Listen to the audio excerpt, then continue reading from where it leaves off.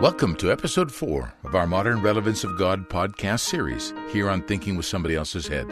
I'm Richard Lloyd-Jones. Last time, we looked at the mathematization of science, which effectively sheared away the 5,000 years of Judeo-Christian knowledge, as if it had suddenly become obsolete, as if acknowledgement of the divine influence in human affairs was tantamount to continuing to believe the earth was flat. That's what materialistic science brought us. As English scientist, philosopher, theologian, and scientific revolution apologist William Whewell phrased it in the 1800s, quote, "The scientific revolution was a transition from an unbounded reverence for the wisdom of the past to a fervid expectation of change and improvement." End of quote. That perfectly articulated the new view of nature that emerged at that time, replacing the more spiritual perspective that had dominated science for the previous 2,000 years. And in the rush to move to quantifying everything with physical evidence and need to validate only those theories that are falsifiable, we reduce the wonder of creation, the miracle of life, to numbers and equations. Love is a chemical reaction. Psychic perception is coincidence. God is a creation of the human being, who needs something to believe in. As Edwin Burt put it in his book, The Metaphysical Foundations of Modern Science, quote, "The natural world was portrayed as a vast, self-contained, mathematical machine." End of quote. Science simply removed the wonder of creation and replaced it with neurons and chemical reactions. And man was shoved apart as an unimportant spectator. All this is problematic, as we'll see in this episode. Cesar Soós is here once again to illustrate the problems inherent in this view. I think the biggest problem today is that some people, they are comfortable with these problems, saying that this is natural.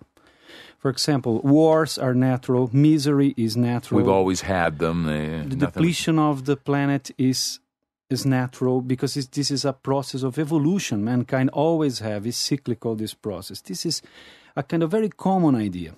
There is an underlying philosophical thought unconscious to them that leads them to think that all that is natural. Mm-hmm. And this can be placed in the Aristotle because he institutionalized the idea of evolution and he institutionalized the idea of materialism. His philosophy led to that.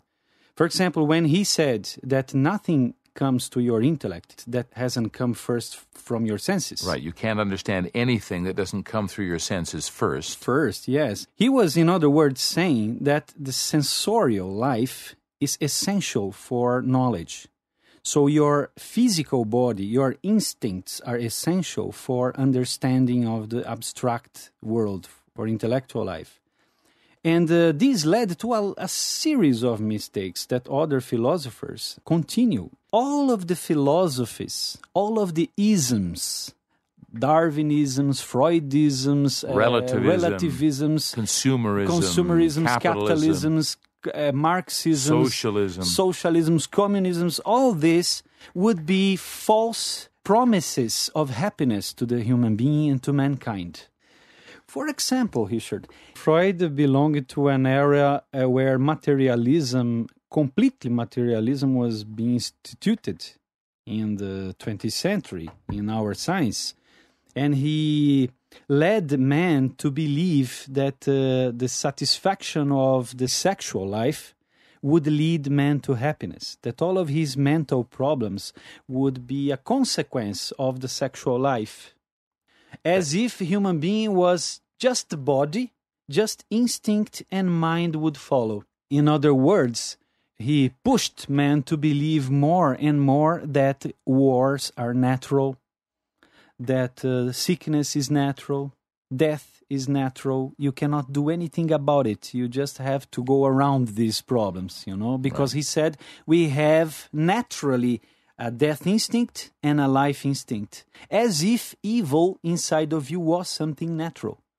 And so he helped humanity to hide this voice of consciousness that Dr. Kepi speaks a lot about. Hide this voice of ethics inside of you, this fingerprint of God you are born with. He said that you get sick when you are censored.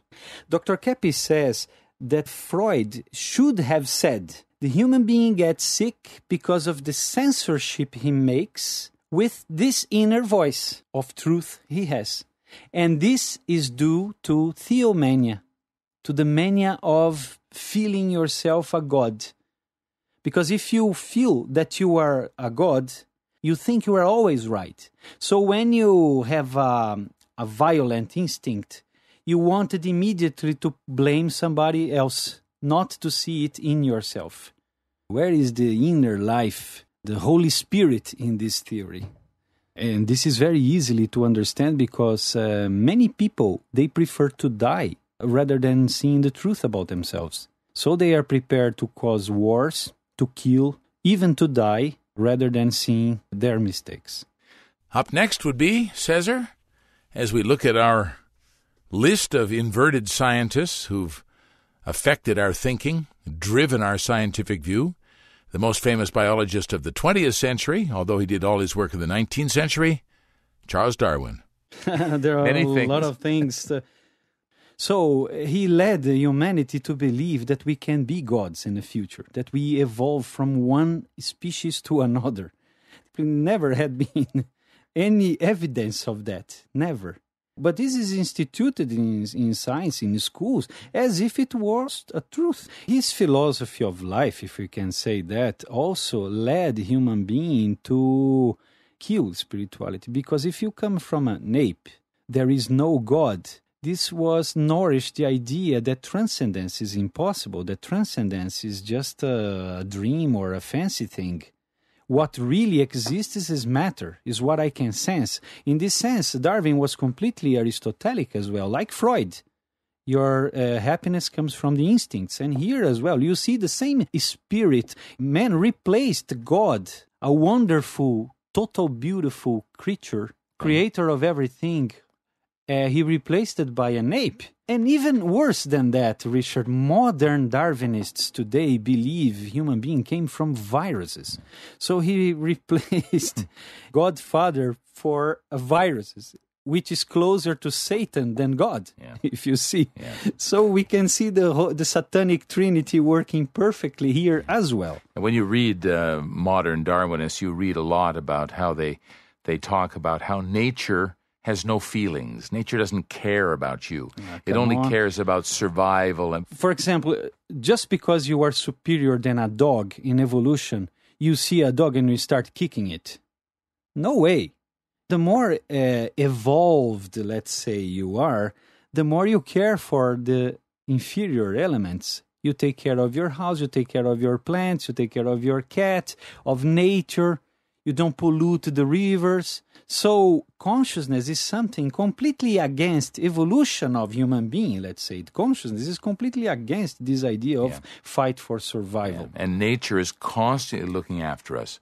We constantly have oxygen. We constantly have opportunities to have food and beautiful fruit on the trees unless we destroy it, you know? Yeah. Let me give you one example of this, how nature can repair our wrongdoings.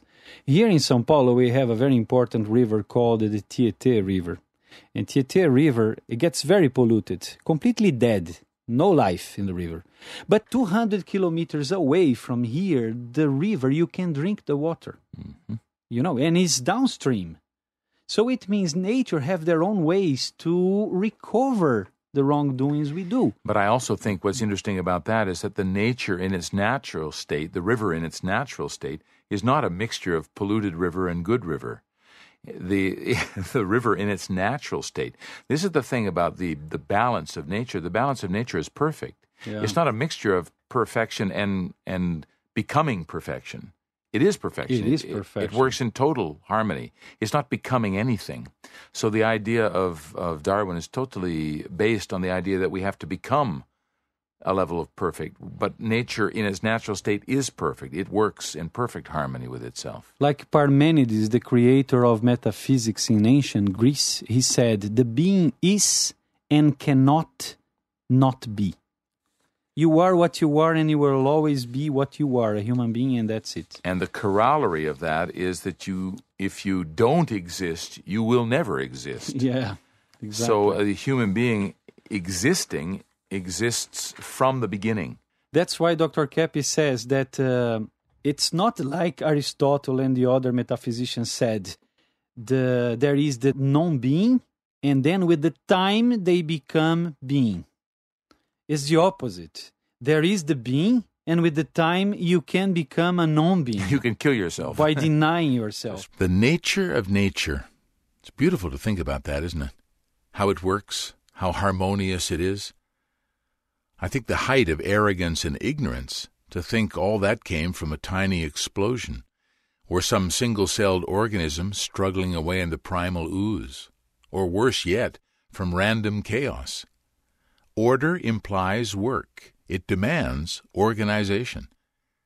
I, for the life of me, can't get my head around the idea that all this natural balance comes from billions of years of genetic accidents, as Steve Jones defined it in Darwin's Ghost, which he declared was an update on the origin of the species that includes the modern understanding of viral evolution, for one, as proof of Darwin's theory.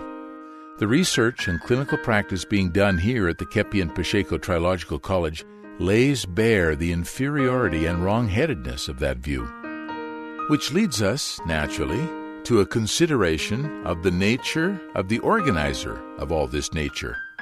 Who puts it all together? That's in our next